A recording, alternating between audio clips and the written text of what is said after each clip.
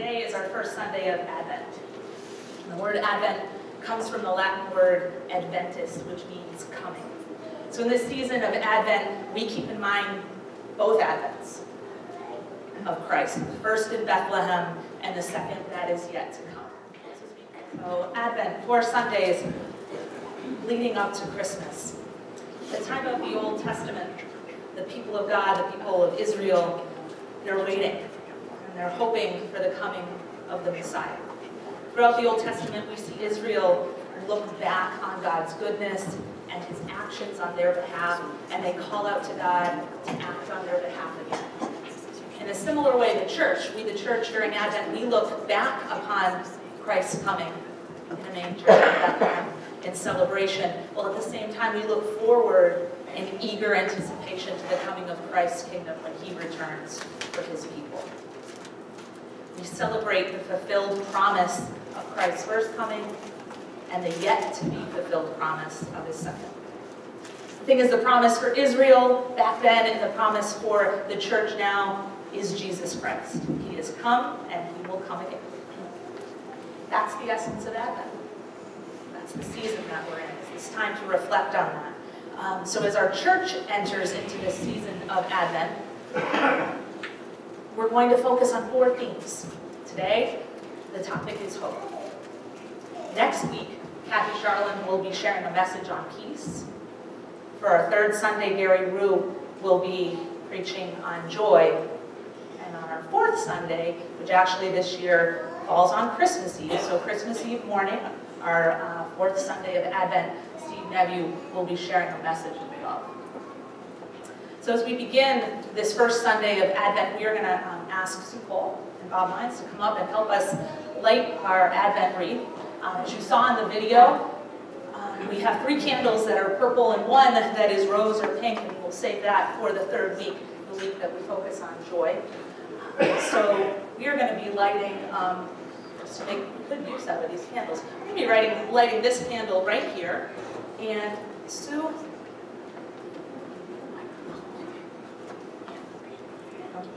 I'll bring that down just above. Sue is going to read our Advent scripture this morning from Isaiah 7:14.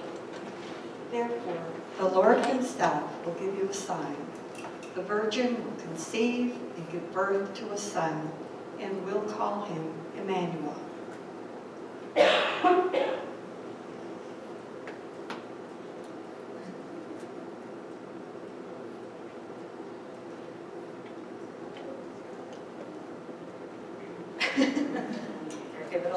There you go.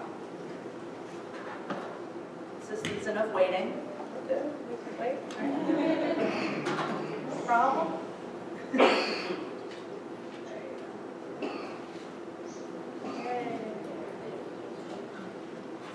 Thank you. We also, during this season, some of you may remember last year that Sadie started hopefully a new tradition of having an Advent kind of devotional for families. I know last year she was expecting just people who had little children to take it.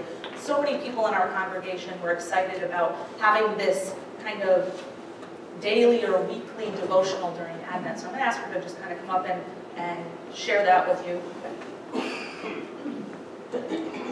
So this year I didn't, why reinvent the wheel? We love what we do, keep doing it, and it works. So last year you may remember that I handed out a folder, like a little pamphlet like this, and then a map like this. So each week you'll have a daily reading, weekly reading in here, and it starts as a family, it has like a whole guide to it. So first is introduction, how to start and such, and then in between each day of the week there is a little challenge for you.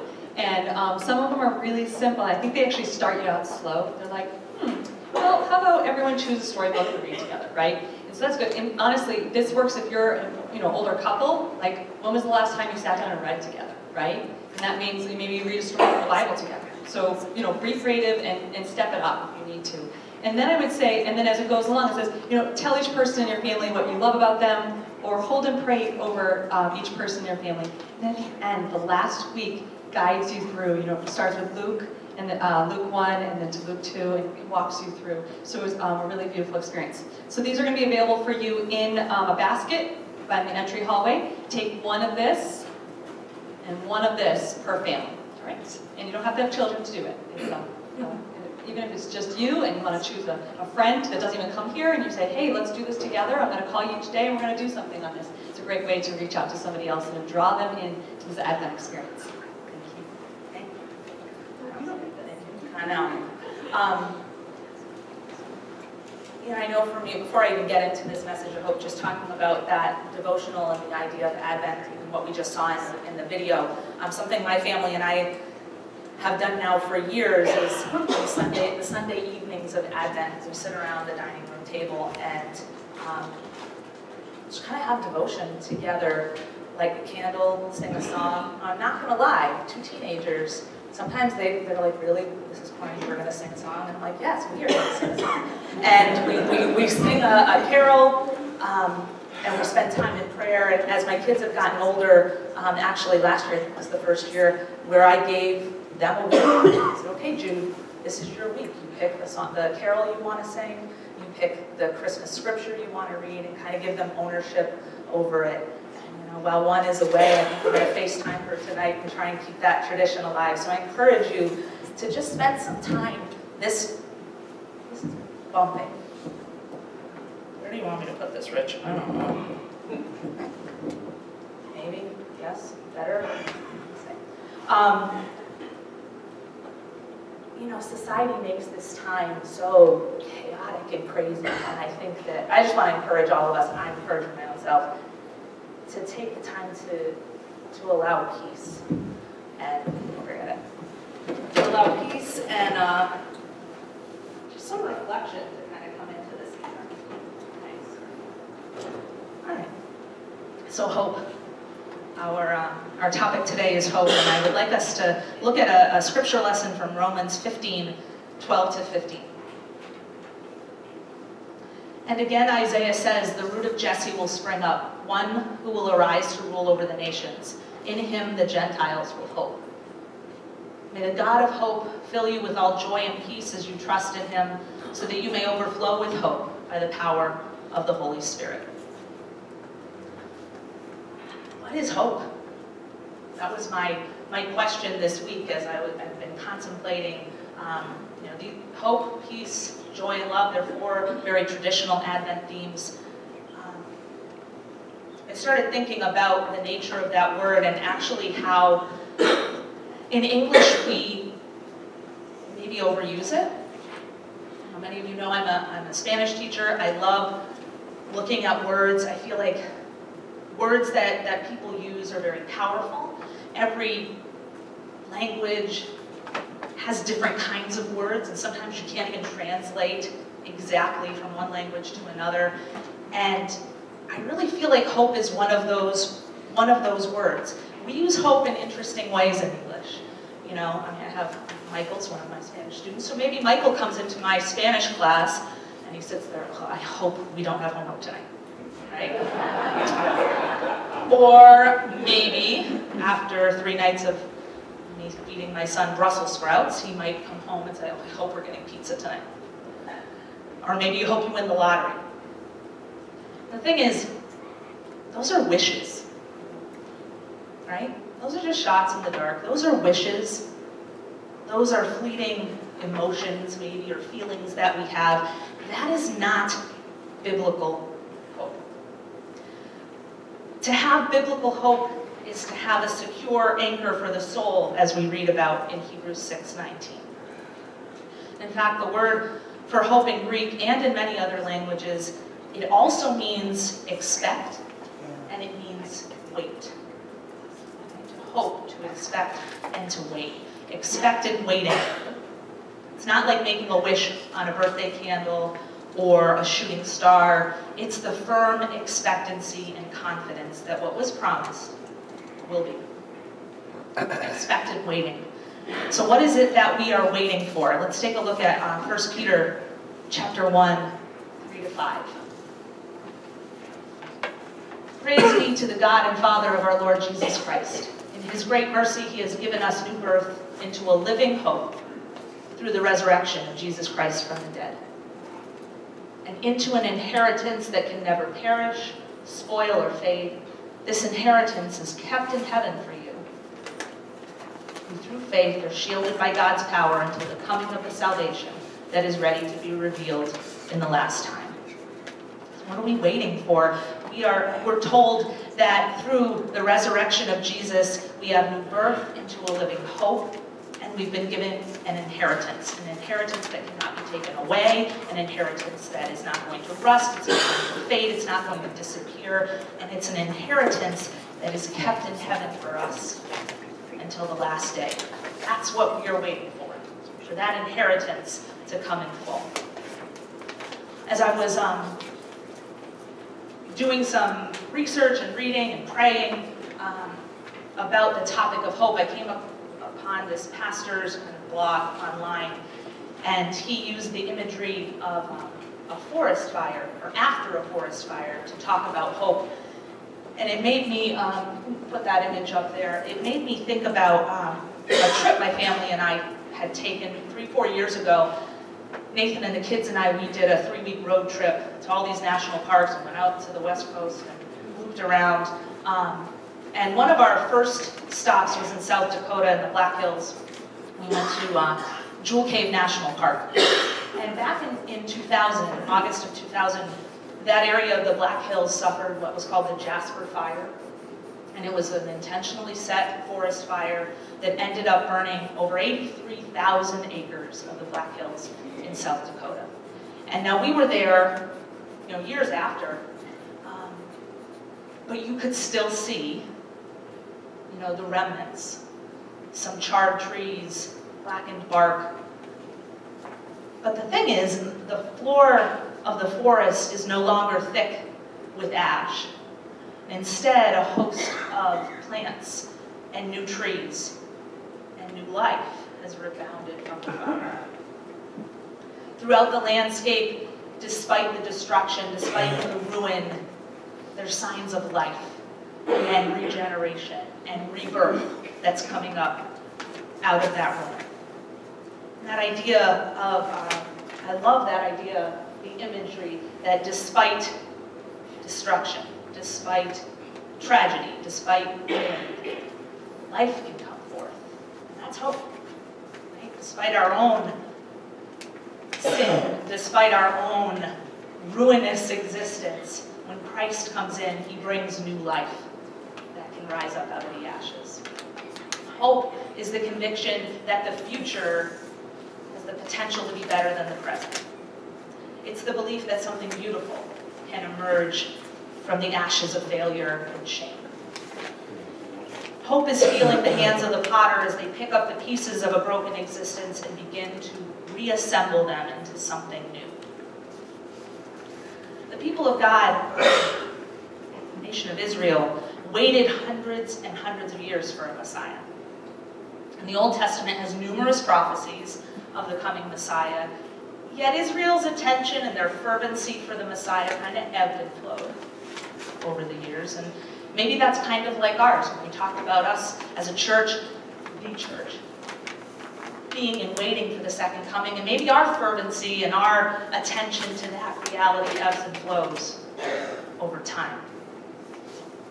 The fact that many of the messianic prophecies have already been fulfilled down to the last detail, and you look at the scripture that Sue read for us from Isaiah, that the virgin will be with child, so many prophecies from the Old Testament that were fulfilled in the first coming of Jesus. That fact that they were fulfilled down to the last detail, it assures us of the accuracy, the faithfulness, the reliability of the Word of God. If all of the prophecies pertaining to his first coming were fulfilled precisely, we have every reason to believe that the remaining prophecies will also be fulfilled, right?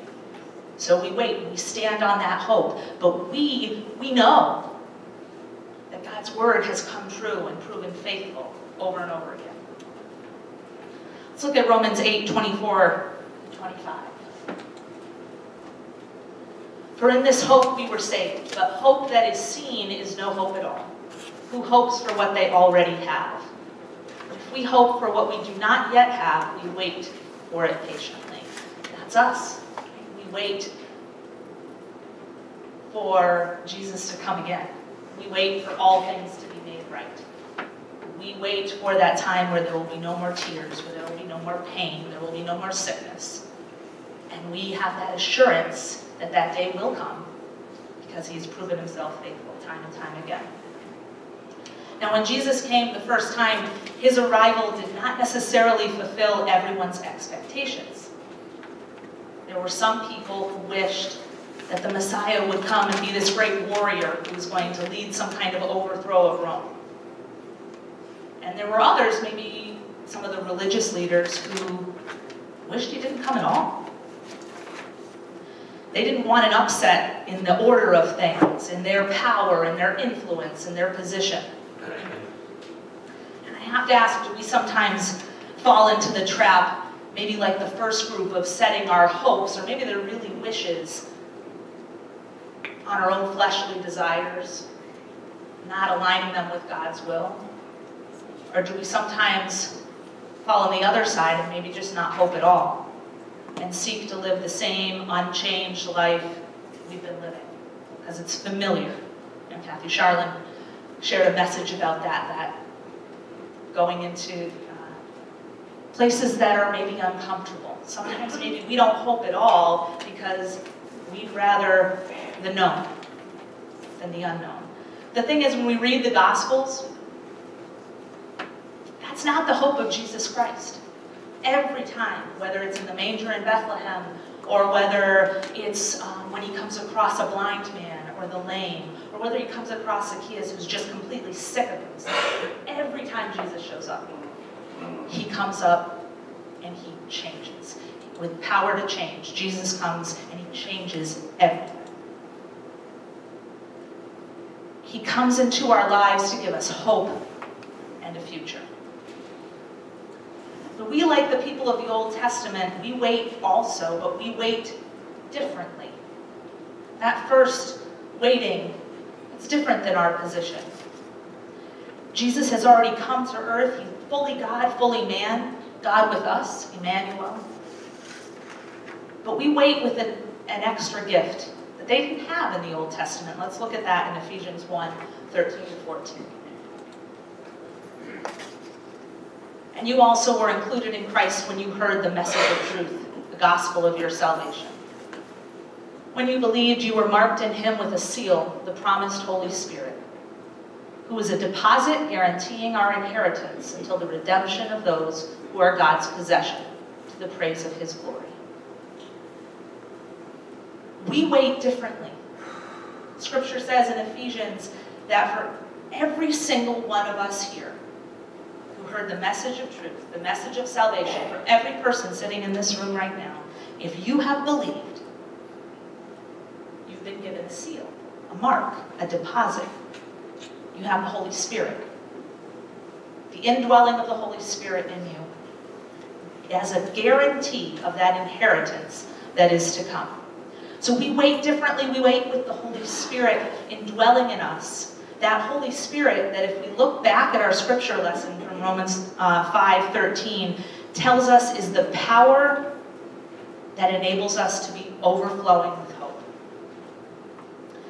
Last weekend, my husband Nathan and I found ourselves in a used bookstore. And he often drags me in there, and he loves looking for old jazz books or something like that. So we're in the basement of this old bookstore, and while he is going nuts about Miles Davis and Louis Armstrong, I was just roaming around aimlessly looking through the shelves of musty old books. But I came across this interesting book, and it's not really what the book was about, but it's the title that grabbed me. It was a book about a high school girls basketball team from the 90s. And the title said, "For these girls, hope is a muscle." And I walked by, I was like, oh, that's weird. And then kind of I went back, I'm looking at that, and that imagery of hope being a muscle, of hope being something that needs to be exercised, really grabbed me. And the less we use a muscle, the less strength it has. can even atrophy from disuse. So how do we exercise our hope muscle? That was my question after reading that. And we need to wait expectantly, right? Not just wishing, waiting expectantly. We pray eagerly, and we encourage one another in hope. That's where I want us to kind of sit for the remaining few minutes of this message. We encourage one another in the hope of Jesus. Now, the period of time between the Old Testament and the New is often referred to by theologians as the silent period. There's over 400 years from the book of Malachi to Matthew where there is no prophet of God. And this remnant, this small remnant that remains of God's people, they wait. And I have to believe that in that time, they must have really needed one another.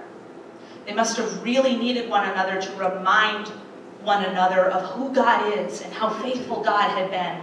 You know, we really see that behavior throughout the Old Testament, where the people of Israel, they remind themselves over and over again, He is the God who brought us out of slavery in Egypt. Right?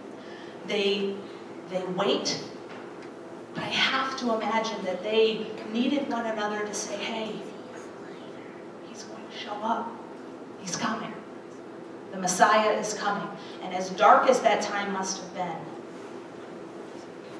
they spurred one another on in hope.